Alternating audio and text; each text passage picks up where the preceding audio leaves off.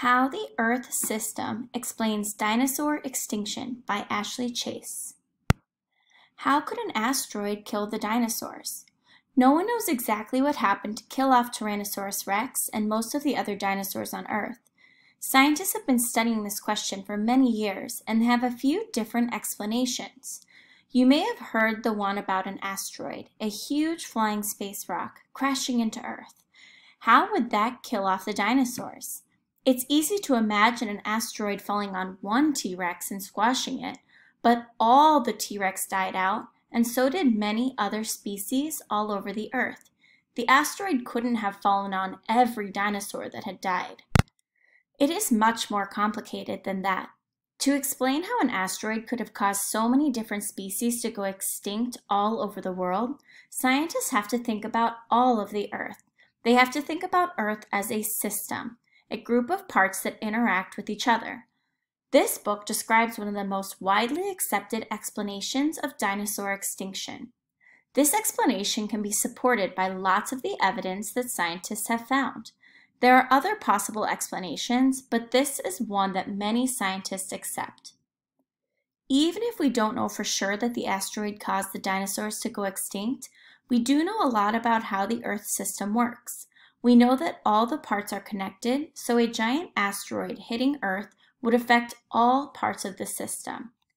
In our caption here we see it says, "In rocks like this one, scientists have found evidence that a huge asteroid hit Earth just before the dinosaurs went extinct."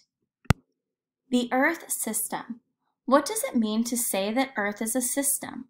To think about Earth as a system, it helps to compare Earth to a system we know well, the human body system. The Earth system is constantly developing and changing, almost like a living person. In a living body, parts like the heart, stomach, brain, and bones all work together to keep the person alive. The different body parts interact and affect each other. If a disease damages a person's heart, that damage will affect other parts of the body. In fact, it will affect the person's whole body system. The human body is a system of interacting parts.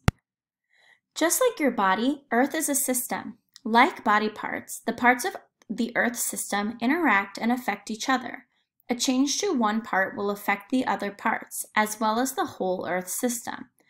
To explain dinosaur extinction, we need to understand the different parts of the Earth system: the atmosphere, the geosphere, the hydrosphere, and the biosphere. Earth is a system of interacting parts.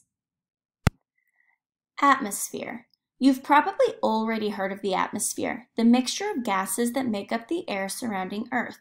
These gases are constantly moving and changing, producing wind and weather.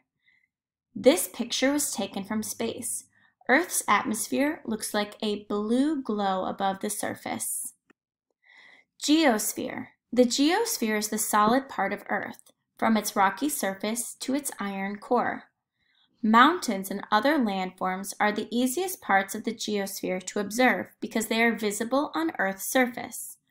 When volcanoes erupt, materials from the geosphere that we usually can't see come to the surface as lava, which cools and hardens into rock. This picture shows what it might look like if you could see the parts of the geosphere's surface that are covered by ocean water. Hydrosphere. The hydrosphere is all of Earth's water. It includes the oceans, lakes, rivers, ponds, groundwater, glaciers, and more. The ocean is the biggest part of the hydrosphere. Icy glaciers and other solid forms of water are part of the hydrosphere. Lakes, rivers, and streams are another part of the hydrosphere. Water that seeps into the ground and fills cracks and spaces in rocks and soil is called groundwater. Groundwater is part of the hydrosphere too. Biosphere. Bio means life, so the biosphere is made up of all the living things on Earth. Living things on Earth come in all different shapes and sizes, but they're all part of the biosphere.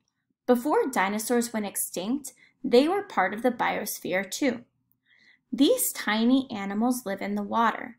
They are so small that you can hardly see them. This picture was taken with a microscope. Redwood trees are some of the biggest living things in Earth's biosphere. People and all other living things are part of the biosphere.